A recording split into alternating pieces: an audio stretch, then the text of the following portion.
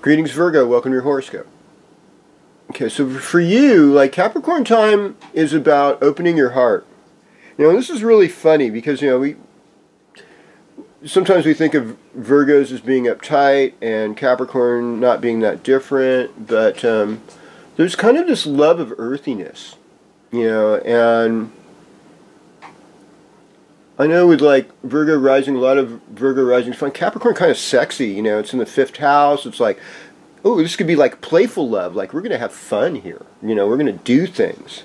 And with Venus going in your 5th house, it's like, ooh, I like romance. I like play, And then Saturn's there though too. And so it's like, well, Saturn and Venus are friends. It's like, maybe I could be with an older guy or an older woman or somebody more experienced. Maybe I have to learn how to love within guidelines, And so this is one thing I've been learning. It's like, okay, there's like healthy boundaries.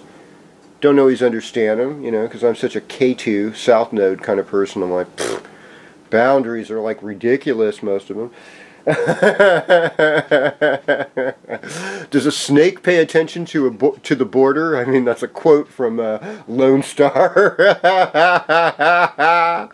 No, it doesn't care what side of the Rio Grande it's on,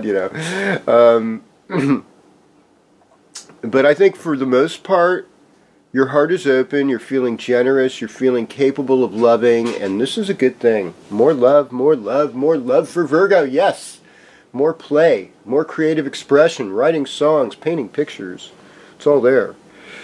Okay, and yes, Christmas is romantic for you, Virgo. I couldn't get it all in there, but...